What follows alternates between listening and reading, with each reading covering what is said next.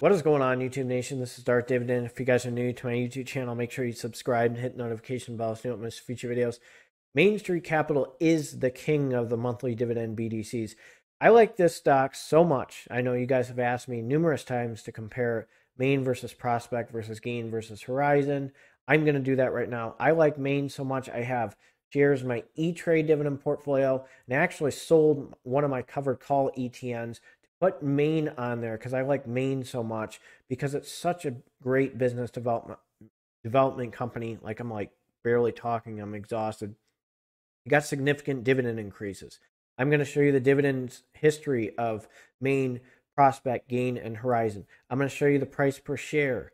I'm going to show you why I like Main so much better. I'm not going to go in depth into their portfolios, but I'm just going to show you revenue wise how they're doing and these dividends. Look, when I invest in dividend stocks, I want dividend increases over time. That's why I made a video for you guys to explain to you why qyld, ryd, and xyld are not the best dividend stocks in the long run because you're in a window. You're almost like a bond. Okay, you got, like for when I said like with qyld, it's right here to 17 cents at worst or 16 to 24, 25 maybe, 26 at best. And you got Main Street Capital who slowly increases their dividend over time. And they're actually doing something. The revenue's there. And this is why I like these guys. So let me show you this. This is very important information that I'm going to share to you. This is not financial advice for entertainment purposes only. I have a disclaimer in my description. You got to see why Main is the real deal and why these other three cannot compete with them. So let's check this out right here. I'm doing a comparison of all the four stocks. I got Main Street Capital, which is right here, okay, right here at 45.83 in the past 5 years. I have Prospect Capital, who's right here at the bottom. I have Gladstone Investment Corp, who's way up here. Okay, it's at 16.53. And I have Horizon Technology, who is right here. So first of all, Main Street Capital is sitting at $45.83. Its day range is 45.53 to 46.02. Its year range is 30.41 to 46.44. PE ratio is 9.92. Its dividend yield is 5.50%. So this is a business development company. Remember, all four of these have to distribute 90% of their earnings back to us as investors because that's part of the rules. If you want to be a BDC, 90% of what you make goes back to the investors. That's the same thing with a real estate investment trust. The other thing I like about Main Street Capital, which I'll compare the revenue of all four of these, which is very important, is Main Street Capital has consistent revenue increases, and they're not just stagnant. They're not just dropping. Okay, you see Prospect Capital, if you look in the since inception, Main Street Capital is just killing everyone. And you get these guys, okay, I'm right here, okay. And you get Prospect way at the bottom, not even doing anything. It's almost like a yield trap. Didn't I post a video about yield traps? Decreased price per share, not really doing anything. Dividends kind of stagnant. If you bought the dip, fantastic. But here we go. Gladstone going up. Horizon Technology going up. So let's check out the revenue of these four stocks. Let's start with Main Street Capital. This is in millions of US dollars. 140, 164, 178, 205, 233, 243. And play the pandemic card, 222.614. So that's not bad. I like the dividend increases. You can blame it on the pandemic for some of these issues, but that's okay because, you know, they're increasing their dividend, which I'll show you over time. And they're slowly increasing their revenue. 2020 was a crazy year. So I'm going to let that one slide, but I just like the increases. Let me show you the next one. If you look at Prospect Capital, in 2015, it was 791, 701, 657, 703, 623, 631. So you're seeing a steady decrease. It hasn't even hit 700 yet.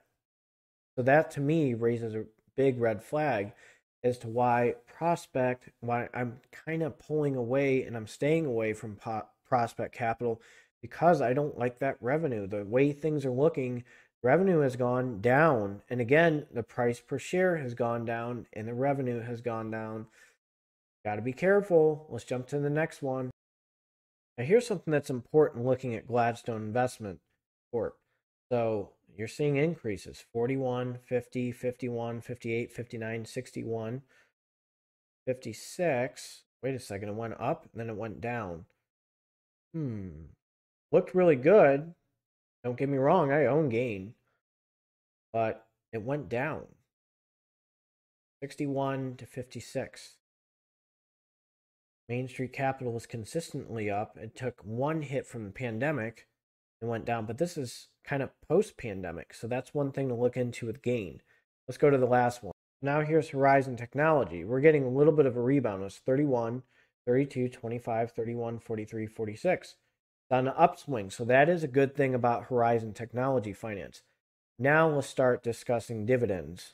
So here's HRZN, or Horizon Technology, 11.5. Let's just say 11.5 cents. 10 cents. Stuck. 6.8% dividend yield, PE ratio 12.57. Nope. Not for me. I had them. Nope. I like them. I do like them, but look at this little special one that they snuck in there. There's potential with these guys, but do I like it more than Main Street Capital? No. Is this a good monthly dividend stock? Sure. I mean, it's not decreasing over time. It's stuck at 10. Revenue is going up. Price per share is going up. There's potential. Let's jump to the next. Here's Prospect Capital. 11 cents. 8 cents. 6 cents. You getting up there? Nope. You're stuck at 6 cents. So imagine that. You're decreasing your dividend over time. Sure, it's $8.88. Great. PE ratio 3.43. Dividend yield at 8.05%. But I don't see a dividend increase, which is very unattractive. Let's jump to the next one. All right, we're in business a little bit. Here's GAIN. 7 cents, 8 cents. Ooh, 4 cents. Slowly, 5, 6. There's a special one they threw in there. 6, 6, 7, 7. Getting there. $16.53. Hit 7 cents. Dividend yield of 5.45%. PE ratio 4.93. All right, I'll take it. That's why I own it. Pretty good. Let's show Main Street Capital. This is what I like about it. Oh, yeah. Now we're talking. Look at this. 2013, 16 cents, 17, 18, 19, 20, 21 cents. They hit 21 cents. $45.83 with a dividend yield of 5.53%. Annual dividend of $2.52. This is why I have Main now on my M1 Finance dividend portfolio. I've replaced it with one of my covered call ETNs. These covered call ETNs, I mean, short term, great. I'm looking at long term. Like I said in my last video with qyld, ryd, and xyld, I actually did decrease the price percentage on my qyld, ryd, and xyld for people like Main Street Capital because I know that these dividends are going to increase over time. I want the long-term raises. I want the long-term dividends. So, it's great if I can get to $100 of qyld, ryd, and xyld with my monthly dividends. Again, I want to try to get to 100 a piece with those guys, which I think is possible. But what's really possible is to get dividend increases, consistent dividend increases. Now, I'm not in that window with like qyld, ryld, and xyld where I can only go here and I can only go here. Okay, I want to go here. Okay, so that's kind of what I'm doing with my M1 Finance dividend portfolio strategy. And this is why I like Main Street Capital a lot. So if you're new to this channel, make sure you subscribe and hit the notification bell so you don't miss future videos. Do you like my strategy? Let me know.